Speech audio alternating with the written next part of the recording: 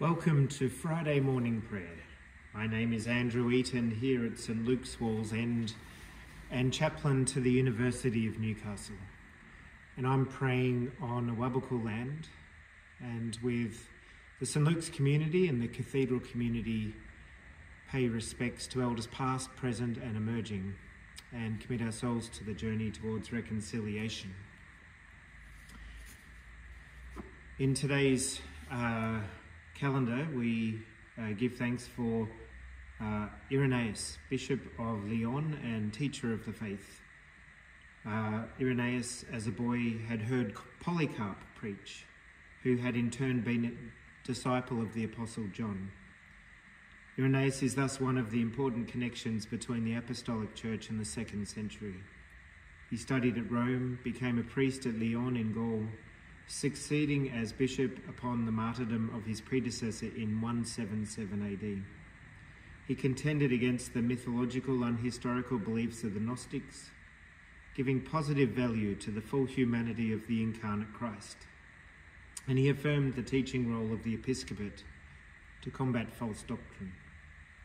He is honoured as the first great Catholic theologian, one who drew upon the emerging traditions of East and West. He died in about the year 200. Our Psalms this morning are 143 and 146. And we begin our service on page 413 of the prayer book. Through Christ, let us offer up a sacrifice of praise to God, the fruit of lips that acknowledge his name. Glory to God, Father, Son, and Holy Spirit, as in the beginning, so now and forever. Amen. We have complete freedom to go into the most holy place by means of the death of Jesus. He opened for us a new way, a living way, through the curtain, through his own body. Since we have a great high priest set over the household of God, let us draw near with a sincere heart and a sure faith, with hearts that have been made clean from a guilty conscience and bodies washed with pure water. The night has passed and the day lies open before us. Let us pray with one heart and mind. As we rejoice in the gift of this new day, so may the light of your presence, O God, set our hearts on fire with love for you, now and forever. Amen. Psalms 143 and 146. Hear my prayer, O Lord. In your faithfulness consider my petition, and in your righteousness give me answer. Bring not your servant into judgment, for in your sight can no one living be justified. For the enemy has pursued me, they have crushed my life to the ground. They have made me dwell in darkness, like those forever dead. Therefore my spirit grows faint, and my heart is appalled within me. I remember the days of old. I think on all that you have done. I consider the works of your hands. I stretch out my hands toward you. My soul yearns for you like a thirsty land. Be swift to hear me, O Lord, for my spirit fails. Hide not your face from me, lest I be like those who go down to the pit. O let me hear of your merciful kindness in the morning, for my trust is in you. Show me the way that I should go, for you are my hope. Deliver me from my enemies, O Lord, for I run to you for shelter. Teach me to do your will, for you are my God. Let your kindly spirit lead me in an even path. For your name's sake, O Lord, preserve my life, and for the sake of your righteousness, bring me out of trouble. In your merciful goodness, slay my enemies and destroy all those that come against me, for truly I am your servant. Psalm 146. Praise the Lord, O my soul. While I live, I will praise the Lord. While I have any being, I will sing praises to my God. Put not your trust in princes, nor in flesh and blood, which cannot save. For when their breath goes from them, they return again to the earth. and on that day all their thoughts perish. Blessed are those whose help is the God of Jacob, whose hope is in the Lord their God, the God who made heaven and earth, the sea and all that is in them, who keeps faith forever, who deals justice to those that are oppressed. The Lord gives food to the hungry and sets the captive free. The Lord gives sight to the blind. The Lord lifts up those that are bowed down. The Lord loves the righteous. The Lord cares for the stranger in the land. He upholds the widow and the fatherless. As for the way of the wicked, he turns it upside down. The Lord shall be king forever. Your God, O Zion, shall reign through all generations. Praise the Lord.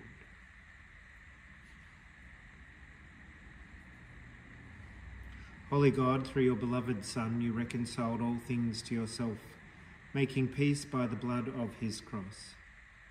Fill us and those for whom we pray with your peace and joy. Through Jesus Christ our Lord. Amen. Reading from the letter of James, chapter 4. Those conflicts and disputes among you, where do they come from? Do they not come from your cravings that are at war within you? You want something and do not have it, so you commit murder. And you covet something and cannot attain it, so you engage in disputes and conflicts. You do not have because you do not ask. You ask and do not receive because you ask wrongly, in order to spend what you get on your pleasures. Adulterers, do you not know that friendship with the world is enmity with God? Therefore, whoever wishes to be a friend of the world becomes an enemy of God. Or do you suppose that it is for nothing that the Scripture says, God yearns jealously for the Spirit that he has made to dwell in us, but he gives all the more grace. Therefore it says, God opposes the proud, but gives grace to the humble. Submit yourselves, therefore, to God. Resist the devil, and he will flee from you. Draw near to God, and he will draw near to you. Cleanse your hands, you sinners, and purify your hearts, you double-minded. Lament and mourn and weep. Let your laughter be turned into mourning and your joy into dejection. Humble yourselves before the Lord, and he will exalt you. Do not speak evil against one another, brothers and sisters. Whoever speaks evil against another or judges another speaks evil against the law and judges the law. But if you judge the law, you are not a doer of the law, but a judge. There is one lawgiver and judge who is able to save and destroy. So who then are you to judge your neighbour? Come now, you who say today or tomorrow we will go to such and such a town and spend a year there doing business and making money. Yet you do not even know what tomorrow will bring. What is your life? For you are a mist that appears for a little while and then vanishes. Instead, you ought to say, if the Lord wishes, we will live and do this or that. As it is, you boast in your arrogance. Well, such boasting is evil. And then who knows the right thing to do and fails to do it, commits sin. May your word live in us and bear much fruit to your glory. We say the canticle together. Jesus, Saviour of the world, come to us in your mercy. We look to you to save and help us. By your cross and your life laid down, you set your people free. We look to you to save and help us. When they were ready to perish, you saved your disciples. We look to you to come to our help. In the greatness of your mercy, loose us from our chains. Forgive the sins of all your people. Make yourself known as our Saviour and mighty deliverer. Save and help us that we may praise you. Come now and dwell with us, Lord Christ Jesus. Hear our prayer and be with us always. And when you come in your glory, make us to be one with you and to share the life of your kingdom. Lord, have mercy. Christ, have mercy. Lord, have mercy.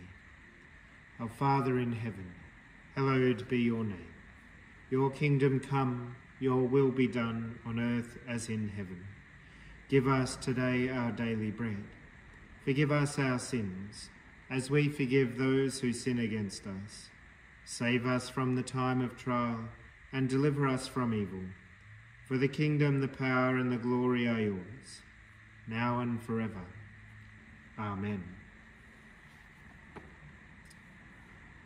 Almighty God, who gave to your servant Irenaeus of Lyon special gifts of grace to understand and teach the truth in Christ Jesus, grant that enlightened by this teaching we may know you, the one true God, and Jesus Christ whom you have sent, who lives and reigns with you and the Holy Spirit, one God for ever and ever.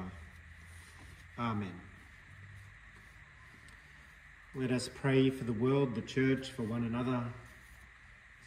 Pray especially for God's grace to fill his church with a spirit of peace, a spirit of hope, a spirit of love, a spirit of unity. We give thanks for and pray for the first peoples of the diocese, especially the Awabakal, Biripi, Darkinjung, Gabagал, Kamilaroi, Warramai and Wanneroo peoples. We give thanks for and pray for our Bishop Peter and Nikki, Bishops Sonia and Charlie, and all those charged with the good order and running of our diocesan synod tomorrow. We pray for all synod representatives, clergy and lay. We pray for all other invited guests attending, for the staff of the venue we shall meet in. We pray that in a spirit of truth and grace, we may address all the needs of our synod, all the needs of our diocese, with love and humility. We pray for the Professional Standards Committee and the Director of Professional Standards, Kathy Rose, for the Scottish Episcopal Church, the Church Missionary Society, for Anglican Care and our chaplains Andrew Harrison and Yoshika, Jenny Foley, Melanie Wally. We give thanks for all our retired clergy.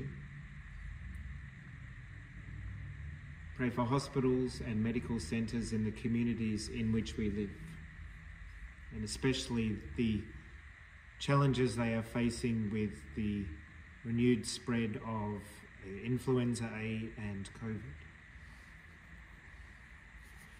In the spirit of Irenaeus of Lyon, in the spirit of learning and seeking the truth, we pray for ourselves and our own faith communities.